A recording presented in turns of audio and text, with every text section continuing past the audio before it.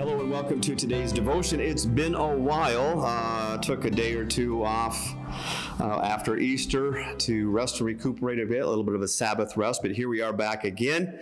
And we're taking a look at Paul's letter to the Ephesian church, a church in Ephesus. We are going to be looking today at chapter 2, verses 11. We'll see how far we go down. And we're going to be talking about knowing God and knowing about God and so forth. So that's what we're looking at today. Again, Ephesians chapter 2, starting with verse 11. We'll see how far we go in that chapter. But before we get into this chapter and these verses, I invite you to please pray with me. Lord, thank you for your goodness and for your kindness, for your love. Your love that is beyond what we're able to imagine, and yet is working through all things. As David says in the Psalms, surely goodness and mercy will pursue me or follow me all the days of my life, and I will dwell in the house of the Lord, in your presence forever. So as we go into your word today, Lord, may we grow not only in our understanding, but in our realization of your love. And this we pray in Jesus' name, amen. Verse 11, Paul writes, "So then, remember that at one time you were Gentiles in the flesh." Pardon me. It is allergy season. Let me try verse 11 again. "So then, remember that at one time you were Gentiles in the flesh." Gentiles, by the way, is anybody who was not Jewish. All right? It's a broad term.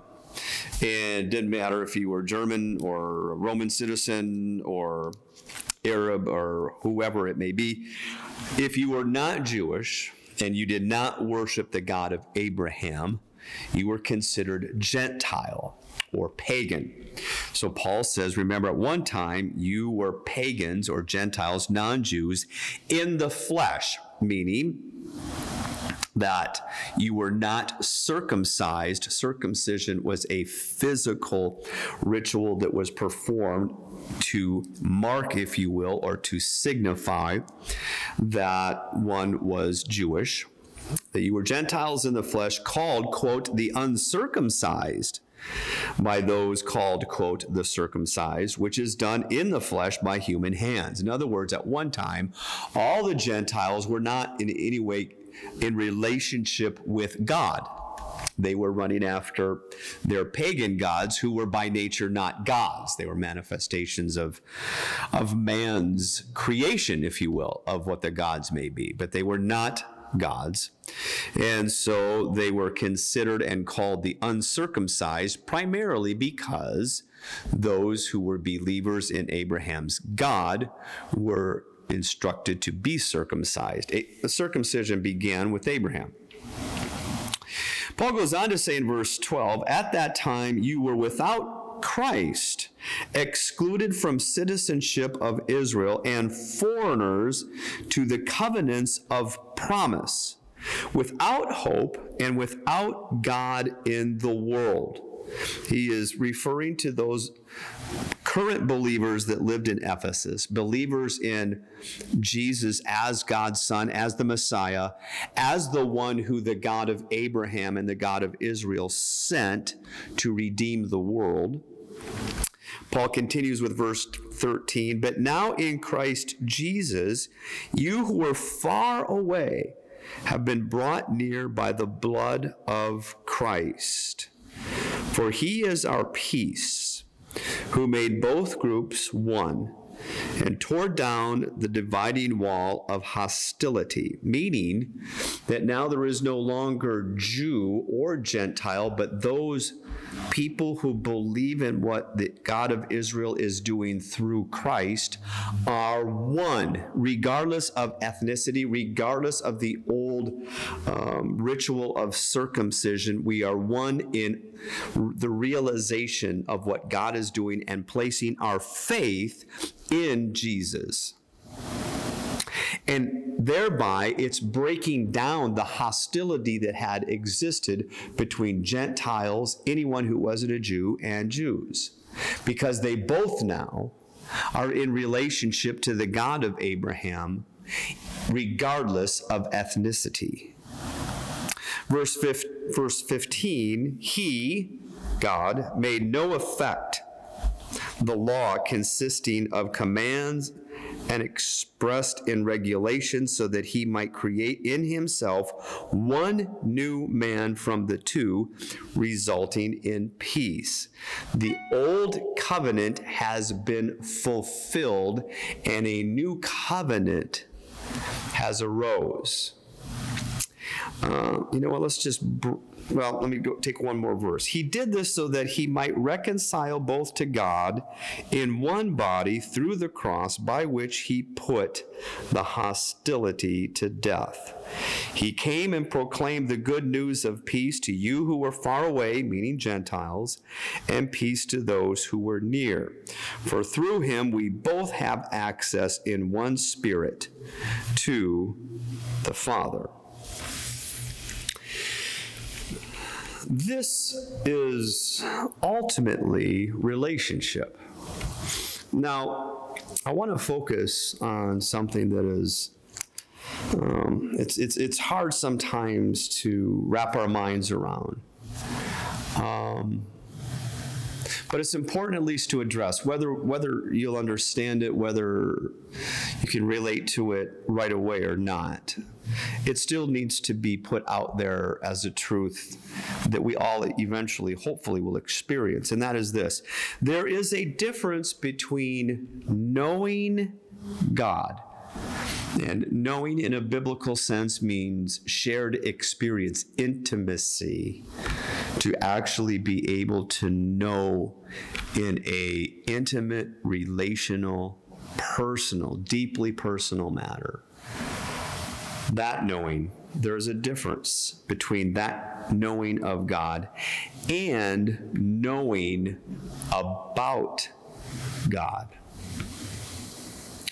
And what's taking place within Ephesians is Paul is bringing together in a manner of not necessarily argument, but of discourse, two groups. That one group had the history of knowing about God, and as such had at least the availability to know God. And another group who never knew God, for they were pagans or didn't know about God, but now through Christ have access or the availability to know God. And there is a qualitative difference, a substantial difference, I would say an existential difference between knowing God and knowing about God. And as such, I will say this, there is a difference between wanting to know God, or the desire to know God, and wanting to be right about knowing God. The desire to be right about knowing God. See, when one knows God, one realizes they don't have to defend God. God is perfectly aware or capable of defending himself. When one knows God, they do not feel responsible for convincing or for defending or for trying to, I don't want to say strong arm, that's not the right word, but maneuver people into a right positioning about God. Because they know, they experience the anointing of them knowing God will naturally bring that about. And when there's the need, when there is the wanting or desire to be right about knowing God, that's when you have people that can be offended if if people may disagree. They can be very much not only offended, but threatened by people that even may have bad doctrine. But the knowing of God brings peace and a sense of assurance and confidence, and as such, the ability to love and to understand and to be humble and to speak boldly, not arrogantly, but with confidence.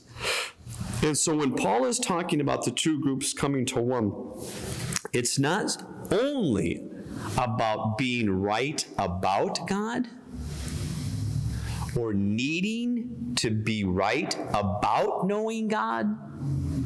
It's about knowing God.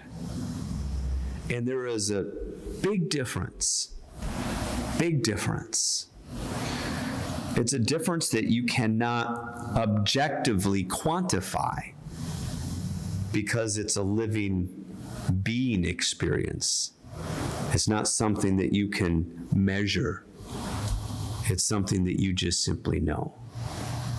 And so, my friends in Christ, as we go through the scriptures, may the living God who knows you lead you and open your hearts and minds to know him in all of his goodness. Thank you for checking in today. I hope that the devotion was meaningful, and I'll see you next time. Bye-bye.